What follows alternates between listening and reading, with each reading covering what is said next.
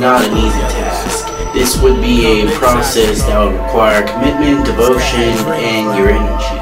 It's been a long process, but it's fun, like finally putting on for people and for the community. Yes, I'm expecting a large audience tonight. For every year that I didn't go visit you in prison, the moment you were sentenced to a life in the system, mercy they don't give them. See, I'm a protector, track them from a young age, then randomly select them. I think the message that everybody should take from the play, the audience, is that violence is never the answer, so especially for the kids. The most enjoyable thing about working on the show, it was pretty stressful for me because it's my first time like coming out of the show and having to write it out too. It's just a weird like new process for me, but I really enjoyed like getting points of views from like different people, not only me, teachers, students. That was I guess the most enjoyable part. Being able to hear what others had to say and what others got to think. Yeah.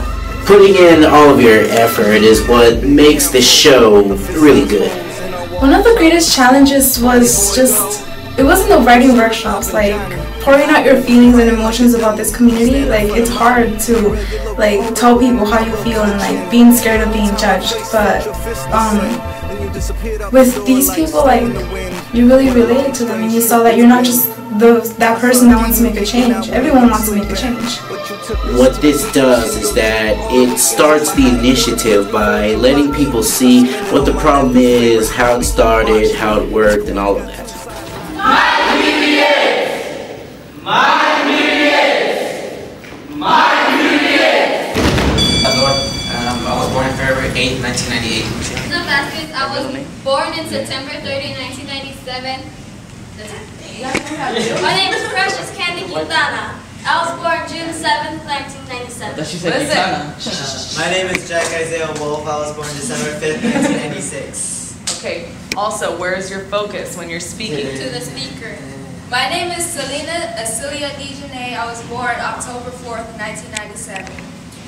My name is Edgar Fernando Hoya. They keep the ice to the ground. Look up and you see all these defensive postures of familiar looks. Like the decaying cars by tracks and trash everywhere. As much as I feel trapped in this school, this is the safest place I know. It's just another tide. I got your name tattooed on the inside.